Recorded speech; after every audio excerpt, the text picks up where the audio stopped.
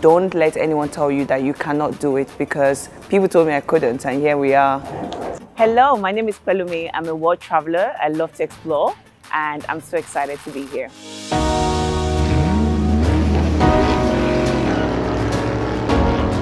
To be honest, I wanted to explore the world. I have been traveling for so long, 80 plus countries, how many countries I've been to. But I wanted to connect the two places I consider home, which is Lagos, where I was born, and London, where I grew up into. And I saw there was not a lot of representation within the overland community, and I wanted to showcase that even more. So it was just a perfect opportunity to be able to explore and to inspire others to do the same. So it's honestly a privilege to be able to showcase Africa as a continent. You know, we don't see the best narrative being put out there. I've been joyful to be able to explore Europe and Asia, but it just seemed right to also explore West Africa. I've done East Africa, I've done South Africa. So this was an opportunity to go back to my roots, and the timing just happened to align in the right moment. Today is my final night here in Senegal, and I thought it would be great to record exactly how I sleep in my car. I'm on campsite, so I have access to amenities like showers and the toilet, but I am sleeping in my car. So I open up the boat and I take up the kitchen feature. So I just place that to the right hand side. Then the next thing I do is grab this bag of dirty laundry. I'm going to show you how I do my laundry this weekend.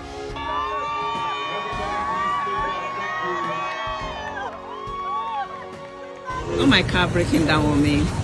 30 minutes to the border.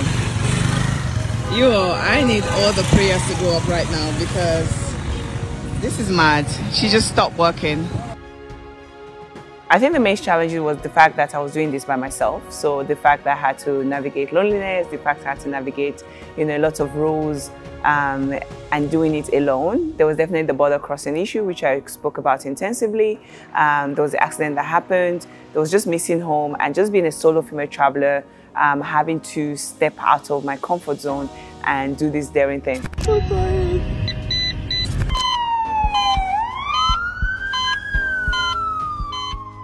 Just went through custom control, and you just make up rule on the spot. You just have to say you're sorry and you're in the wrong. They don't believe I'm driving from London. They want some money. I'm just exhausted. I'm just tired. In the West African borders, or just ECOWAS as a whole, I think there's room for improvement in terms of what the policy is saying in terms of freedom of movement, which is not really what I experienced. I experienced a lot of hostility sometimes from the officers. I expect a lot of bribery, a lot of corruption, a lot of people demanding money that were not official. So that was quite annoying and a bit inconvenient in a way. Very, very clear example. I wanted to leave from Ghana into Togo. The closing time is 6 o'clock. I got there 5:15.